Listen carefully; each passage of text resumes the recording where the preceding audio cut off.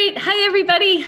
I'm really happy to be back today, but really happy that we have Elaine Gabovitch as our guest today. And FYI, I've known Elaine for, it's been 12 years, I think, Elaine. Wow.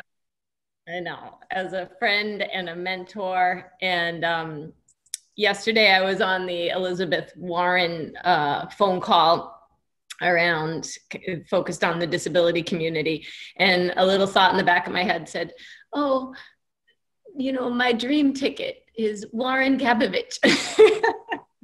Because seriously, Elaine, you just know how to get things done. You do it in such a incredibly meticulous way. So we're really, really lucky to have you at DPH and in your especially important role there. So I'm gonna just do a couple of slides to let people know what's going on today, and then we'll hand it over to you. Okay, so I just wanted to quickly do a shout out because this weekend is Mother's Day weekend, and very special mom up there, Kathleen Amaralt, who is one of the ARC team members. And I'm really grateful for her. And I just wanted to say that I know all of the moms right now are just really showing incredible fortitude for their families and for their community. And I think, you know, we can sort of see the light at the end of the tunnel right now, and we just stay on course and keep this incredible solidarity of our community. And maybe we got to dig in a little bit longer and a little bit harder, but we're going to get through. So happy Mother's Day to everybody out there. And not that the dads aren't doing a great job too, but it's Mother's Day. So, okay, so I just wanted to tell you our goals for today, to get the info and the update from Elaine, which will be great. And then I'm going to just talk a little bit about our focus groups, which are actually happening today and tomorrow, but it's not too late to get involved in those. And do a quick state update, because a few good things to talk about. And again, just call your attention to our hugely important federal initiative that we're going to need your help for. So I'm gonna slide out of these slides and open, oops, of course I got a million other ones open, and I'm gonna open Elaine's. Give me 1 second here. So is this sharing for you guys? I may need my helper. Let's see, it looks like it's loading. Sorry, guys, it's a slow Google. Yeah. Okay. So, this is Carrie. So you could maybe stop share and then start share again. Okay. Oh, there we. Well, no. Hold on, I want to get it. I don't want to do the Google one because I don't know how. Gee, how do you start Google slides? Here we go. I got it. Got it. Okay. Woo! Okay. Can you all see that? Can you all see that? Yay! You guys? Yep. There we go. Good. What happened? Okay. Yeah. Yeah. All right. So take it away, Elaine. Okay. Well, thank you, Maura. Thank you for the invitation, by the way. You know, I am inspired by all of you and all of your advocacy, especially during this really new, normal, weird, challenging time that we are all in. You know, with the COVID virus, I don't think any one of us is, you know, knows the answers. You know, we're just trying to write the script as we go here. But I am really inspired by the stories I've heard about what families are doing right now and what ARC of Massachusetts is doing to lead the way. So I am so happy to be here. I sent to Maura at the very last minute these slides, and you know, they're kind of the DPH slide deck, right? But I really want to speak with you just about the work that we do in our division for children and youth with special health needs. And I'm going to talk about how do we describe that and all, but that's under our Title V program. So if you want to go to the next slide, Maura, I'll share kind of the environment in which we work. So go ahead, you can. Great. Okay. Thank you. So, I did. So sure. the divisions, we are one of the divisions within the Bureau of Family. Yeah, it's there. It's good. We are one of the divisions within the Bureau of Family Health and Nutrition. And so you can see here the other divisions that make up that bureau, and we all work side by side with one another and often collaboratively when there's opportunities. But our division, I will share with you a little bit more in the next few slides about what we do. But if you want to find out more about the Bureau, there's a link right there and the various divisions and programs that comprise it. So thank you. We'll go to the next slide. Did it move? Okay. So Title V, what is it? It's what we do within Title V. And there, we promote and maintain the health, safety, and well-being, as you can see here, of mothers, fathers, infants, and youth, but including, and we really want to call out children and youth with special health care needs and their families. And, we share Title V with our Division of Pregnancy, Infancy, and Early Childhood, which serves as the maternal and child health part of the equation of Title V, and we take up the children and youth with special health care needs side of that equation. So what are both of those sides of this Title V work do? We focus on systems. We kind of think at the systems level, and we're often trying to think about, if you've heard the expression before, going upstream. So kind of looking at at the systems level, what are solutions that we need that are going to work their way down to individual families and children. So we do a lot of really thinking about, in the aggregate, what are we hearing from families? What do they need? And how can we influence systems of support? And public health often serves as a convener of other state agencies and other organizations and families and communities to have those discussions.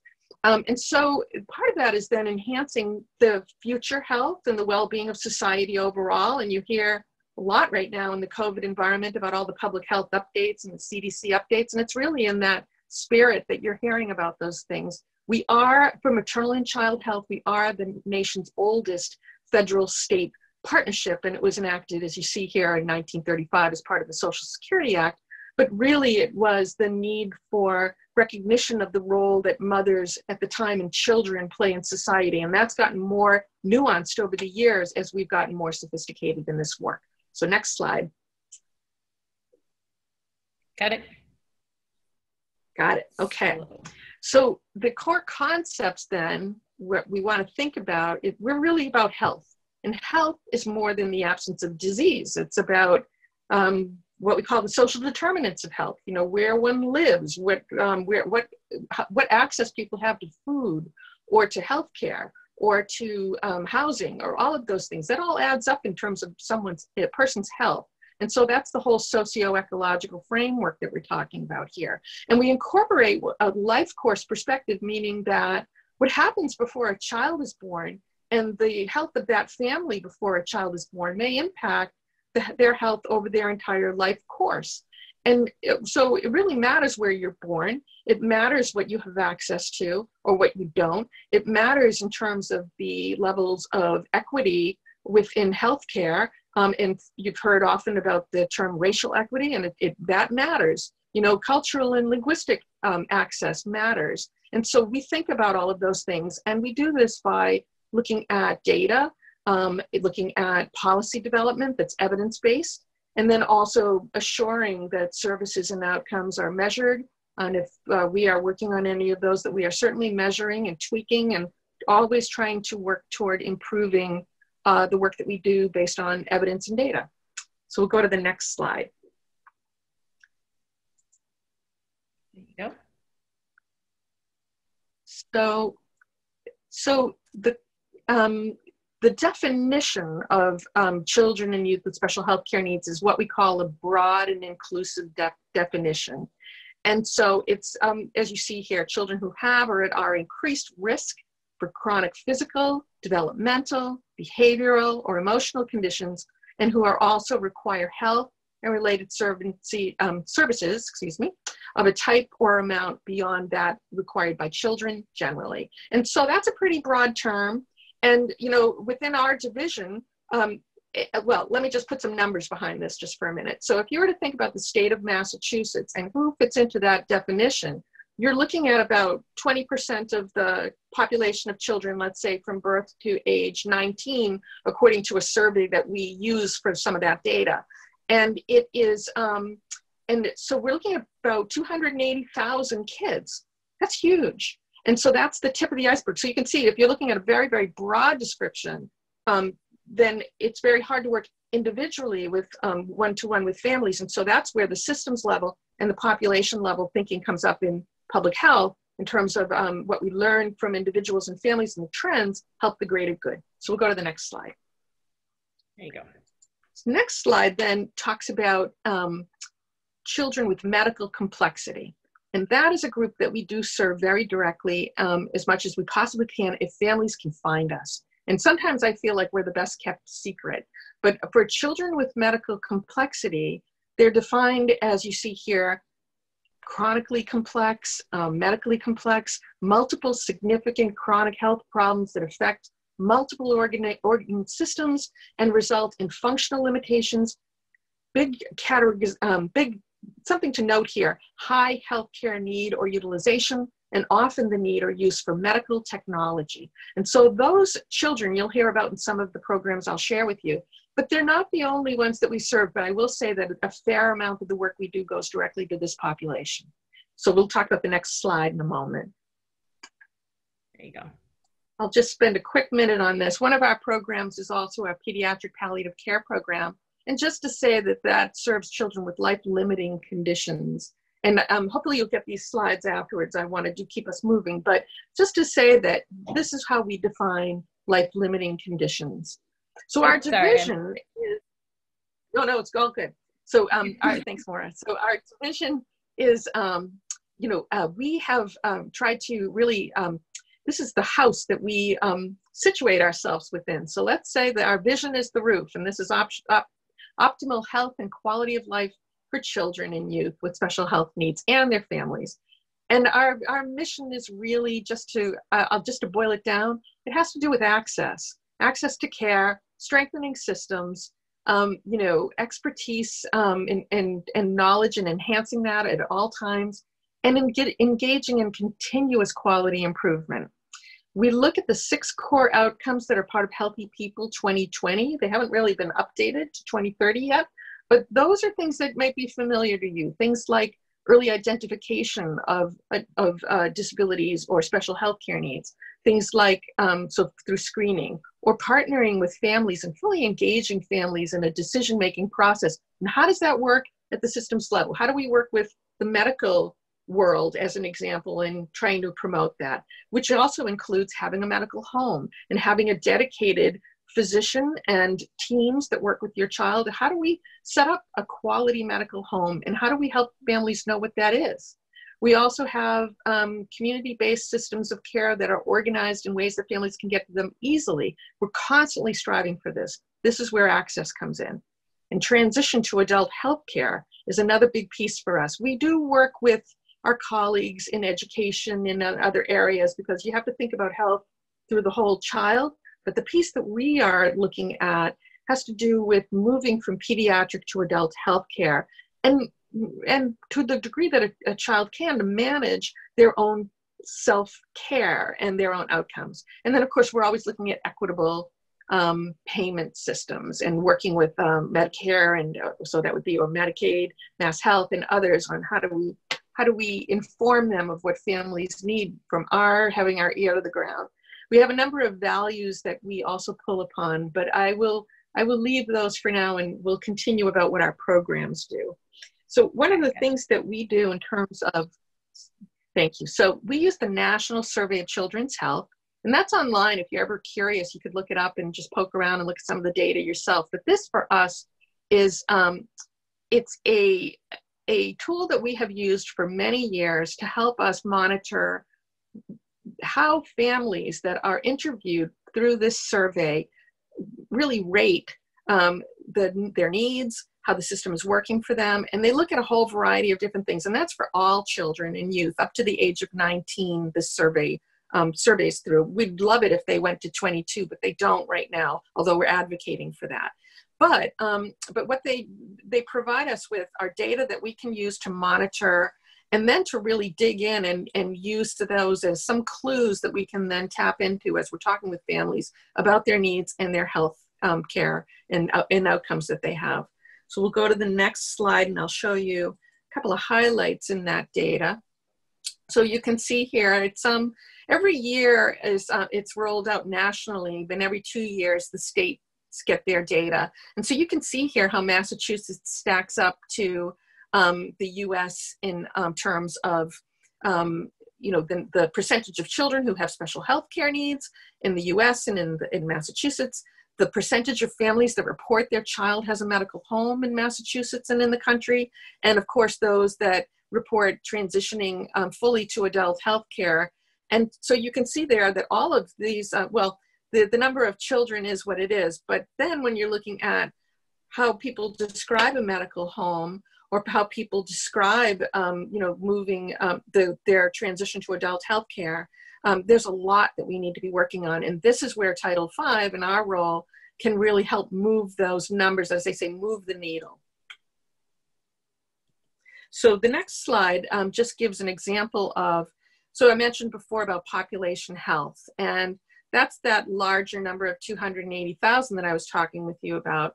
And then we also have enabling services that really serve those children with medical complexity and others that take advantage of our services that I'll describe in a moment. We have a few things that are direct one-to-one services, but mostly when you're talking about enabling services, that's things like information and referrals. So we have a community support line as an example that people can call, and we can help you navigate the system of care by working with you in an enabling way to provide more information. And we also have care coordinators that work more closely with families who are eligible because of their level of need. And those care coordinators stay in a direct relationship with the family all the way until the child or youth's 22nd birthday. So anyhow, that gives you kind of a general sense of how we break things down. So now our next slide, and I'm keeping my eye on the time. Tell me how much time, Maura, I have. You got a few minutes. A few more minutes? Okay. All right. So then these are the programs that fall under our division.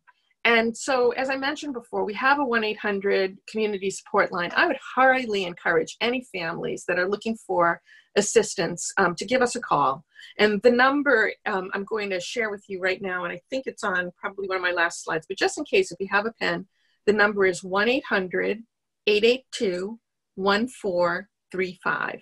And so give us a call. We're getting about the same number of calls in this current crisis as we typically get throughout the year. But I will tell you that the nature of the calls and the complexity of the calls is much more involved. And so we are doing our very best then to help families by researching what a need is that they present.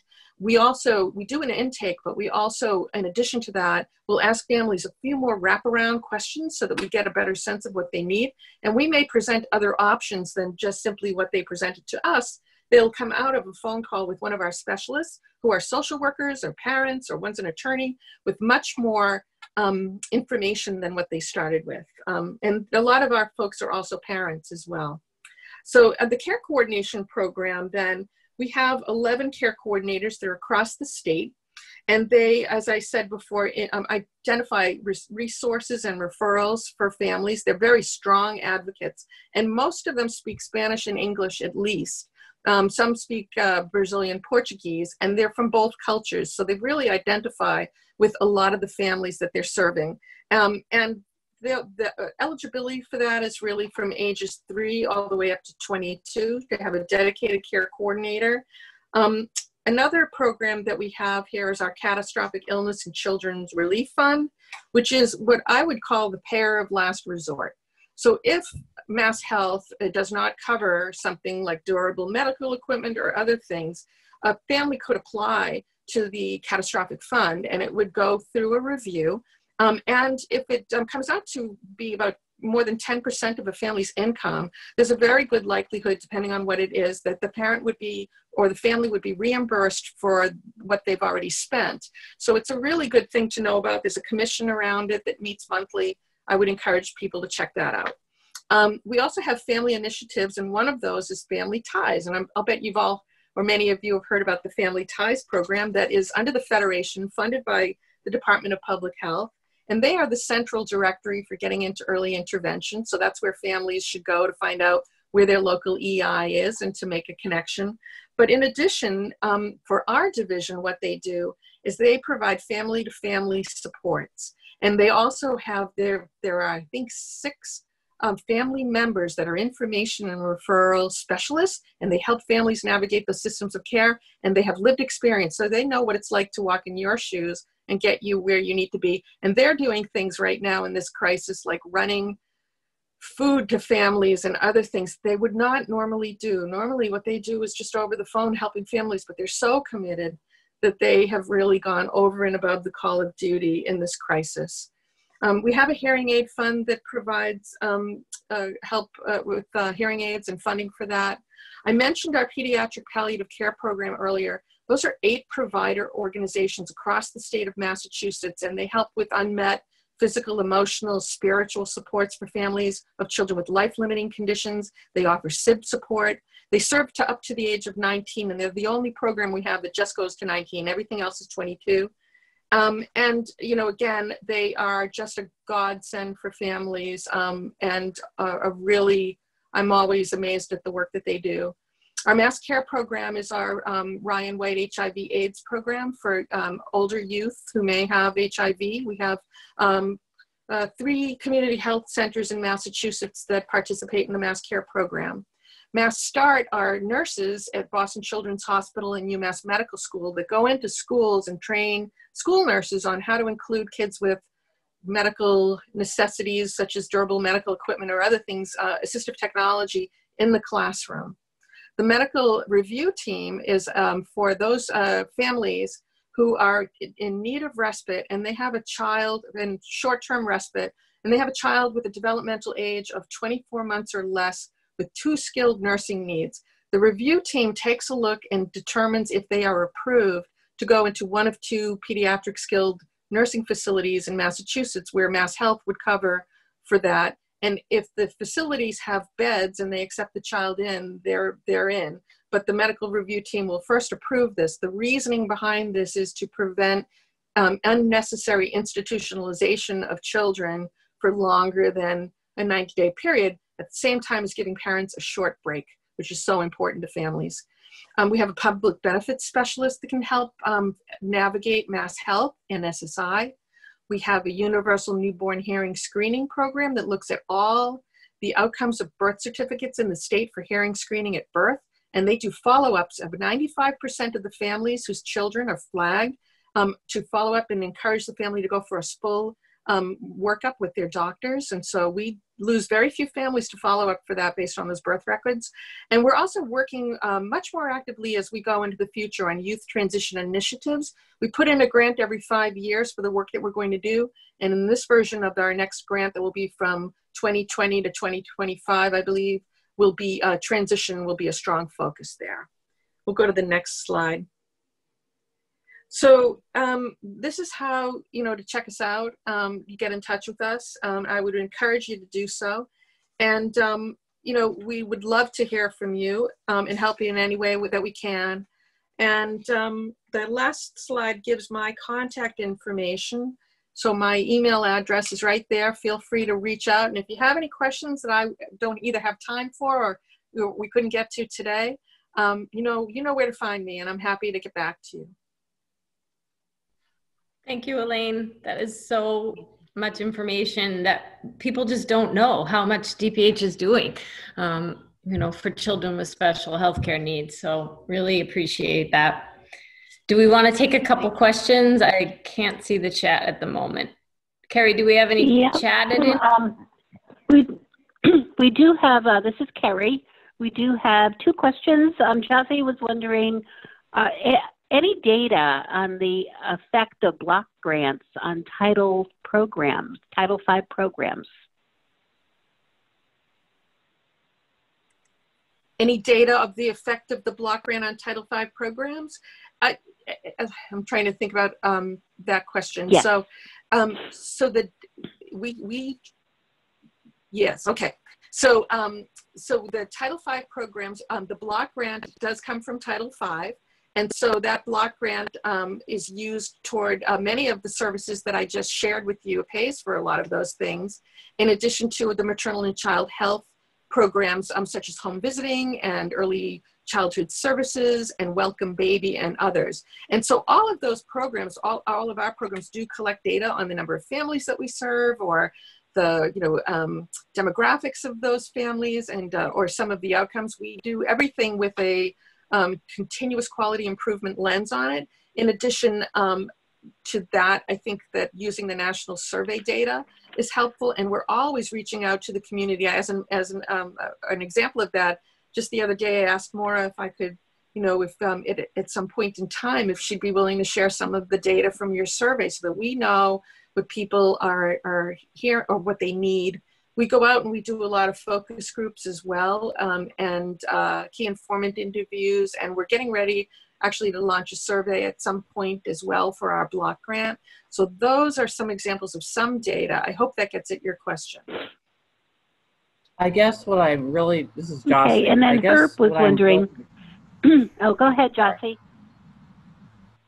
I guess what I was really trying to get to was there any sense, for instance, the block grant, let's say the programs before block grants were instituted versus after, because I'm very interested in that because of the discussion around having other programs go to block grants. And I was wondering if there's any way of seeing what are the effects of doing that on the quality of the programs, and is there any historical data on that that we can fall back on or use as a... Yeah. I mean, the block grant, sure. The block grant here in Massachusetts is pretty long-standing. Trying to remember when it was first put into place, and I think it was in the 80s. But I'd be happy to follow up with you on that. If you want, please reach out to me, and I can talk to some of my colleagues and give you some data or some information that might help you. Okay, thanks. Great, thanks, Elaine. Thank you. And Yes. Herb was just another quick question. Herb was wondering, can you give us an example on how data is fostering continuous improvement? Yes, absolutely. So, one of the things that data, so think about data in this respect, qualitative and quantitative data, right? And so one thing in terms of let's start with qualitative data just for a minute. So in terms of, we have an advisory group, we have focus groups that we reach out to. We are working to set up new advisories on different topics and things. But often that data that we collect, as an example, we met with our advisory group the other day on the effects of COVID and what that might mean in the future to programs that we may offer. Some of the things that we also look at are data around things like racial equity in healthcare, or the social determinants of health, or trying to understand and move up the mental health care needs of families by working as part of healthcare and thinking about mental health. So we're always tapping into some of these larger questions.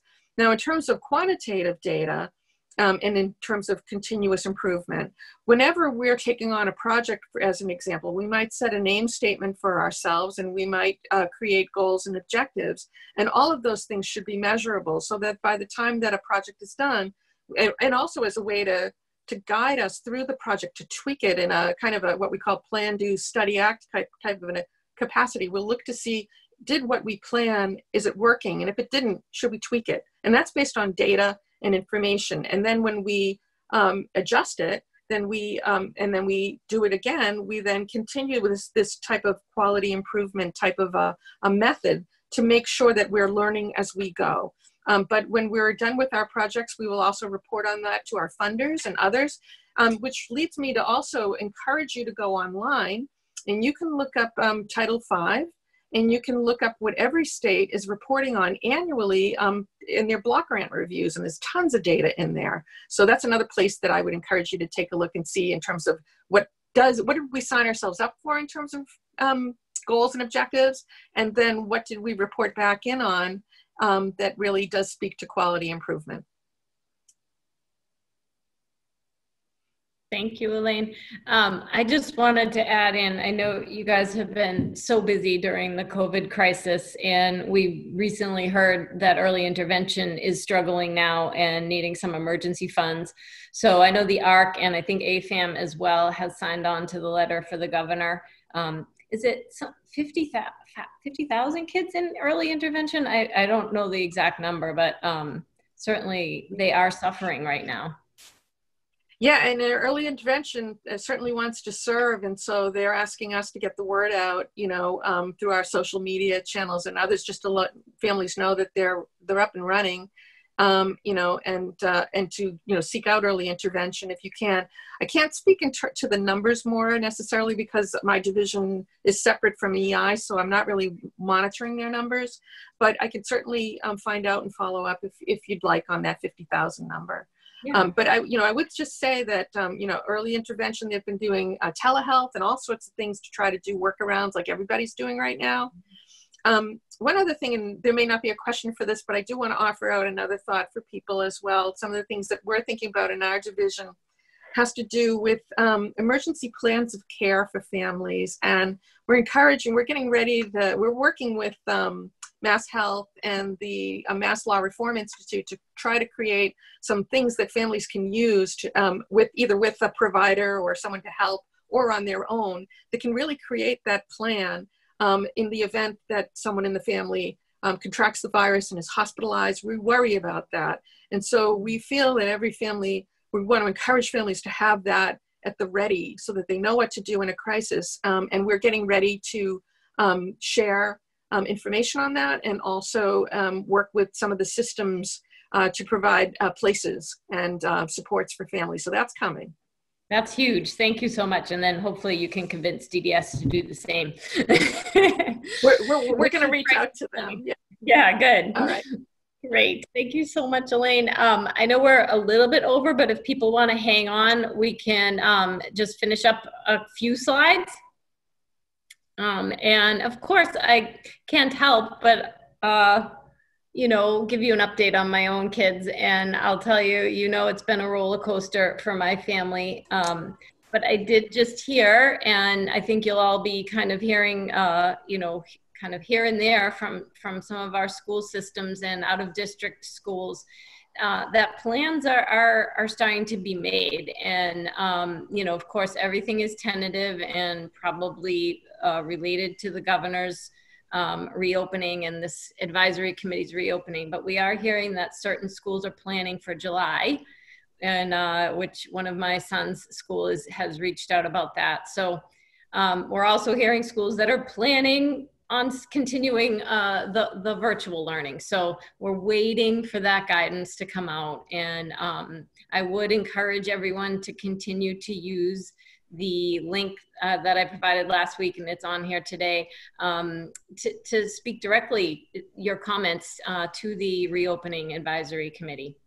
And again, if you're interested, try to register today for either the focus group that I'm running that's under 22 families who have a child home and are experiencing behavioral challenges. And tomorrow, Carrie and I will be doing, you know, if your son or daughter is in a residential home, or they're home from their day program or home from their residential program, that'll be a really interesting and important focus group. So, and then I just wanted to, you know, do a little update on where we are in terms of the surge. And I know if some of you heard the governor yesterday, you know, he's still concerned about hospitalization rates, and we were seeing a downward trend, but yesterday there was a little bit of a blip with more people hospitalized and more people going into the ICU. So we really want to see a more consistent trending downward of all those numbers. But our community may actually be more in the middle of the surge. I know people had asked last week or the week before about numbers of deaths. And we had a number, I think it was 34, and a lot of that was coming out of the Hogan and other facilities. This week we had an increase of 16, so we are in it. And but one thing to remember and note is looking at the numbers, the ages, still looking under 19, the numbers are really small across the state. So only 42 people under 19 are hospitalized right now, which is good. And I mentioned that because we've been focused kind of on children today with Elaine, and talking about schools potentially reopening in the summer. And one more update I wanted to give you is, the coalition that had been working on the crisis standards of care revisions had sent our letter off to the secretary about our concerns, even with the revised version. And we did hear back from her, which was great. And she responded to those concerns that we raised, and she would like to meet with the coalition.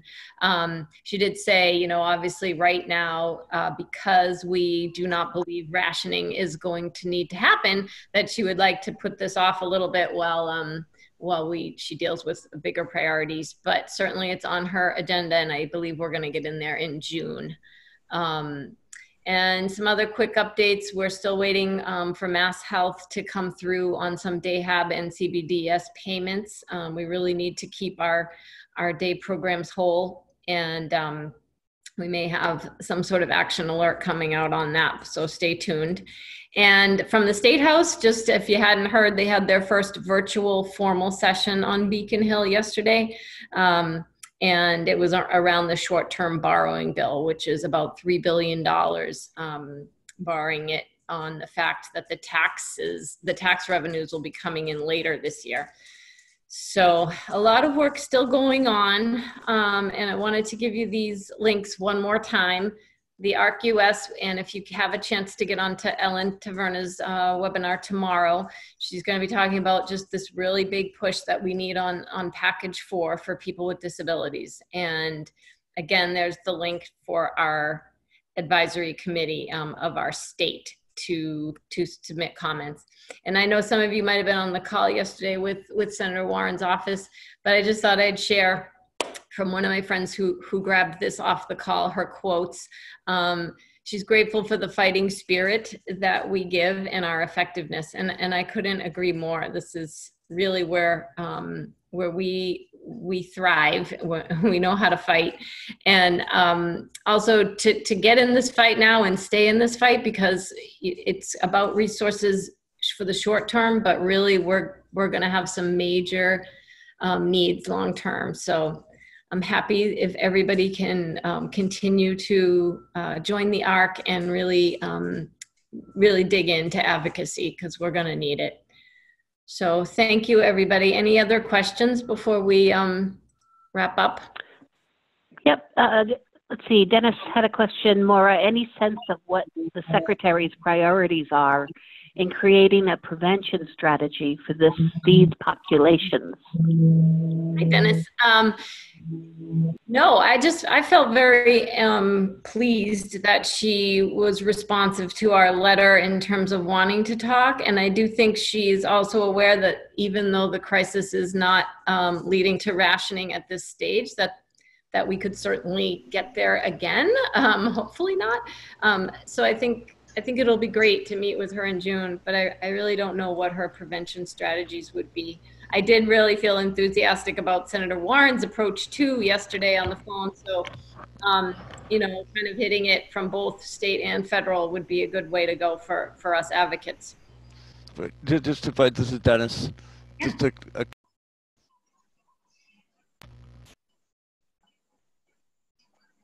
Dennis, you muted. Can you unmute? Oh, sorry. Yeah, there you go. Start again. Go to sleep. Okay. Sorry. It's like, I think it would be helpful to sort of set up a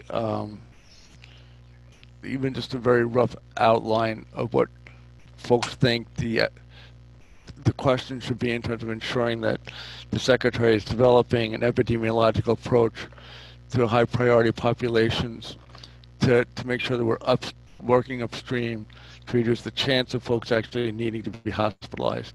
And that would be testing, tracking, but also providing PPE and determining what types of needs families have. And so I think that that's a really key element of this that we need to look at. I totally agree, Dennis, and I think we're asking for those things separately as well, but that opportunity to meet with her around the crisis standards of care is just another opportunity to push for that as well. Thanks. Oops, barking dog there. Thanks. Thank you. Oh, thank you. Happy Mother's Day to everybody out there. So I know we kept you a little long, but thank you, everyone, and thanks so much again, Elaine. Oh, thank you for the opportunity. And again, everybody, please take care of yourselves. And thank you for giving me this opportunity to speak with you today. Really appreciate it. And thank you. Happy Mother's Day. Thank you. Thanks, everyone. Happy Mother's Day to all the mothers on this call. Thank you. Bye, everybody. See you next week, hopefully.